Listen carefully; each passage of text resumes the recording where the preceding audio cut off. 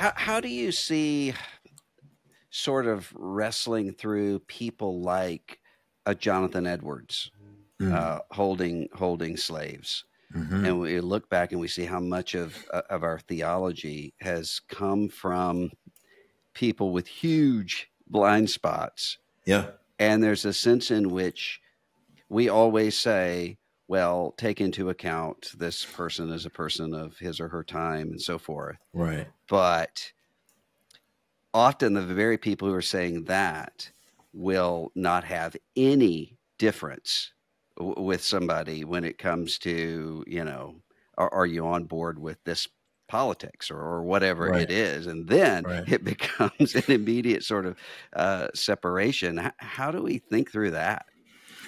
Yeah. What I've learned is that two things can both be true. It can be true that a person is brilliant in so many areas and still be definitely wrong in another.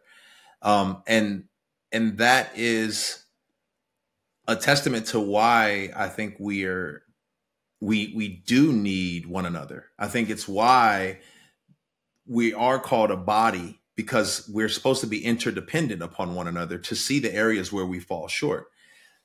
When you have a person, take for instance a Jonathan Edwards or George Whitfield or whoever, who would see no need or sense to be interdependent with an African American believer at that point in history, well, it'd be easy to see why there would be a massive blind spot, because there's no need. Why would I need to be dependent upon them?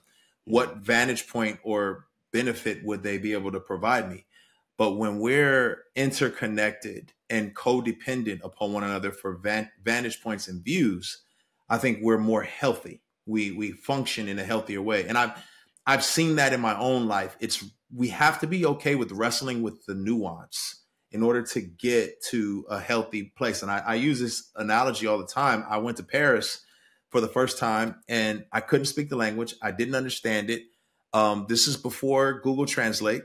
Mhm. And so I was struggling, and I wanted to eat a great meal. But I didn't know, I couldn't read the menu. And so I opted for American fast food. Yeah. Yeah. It was easier.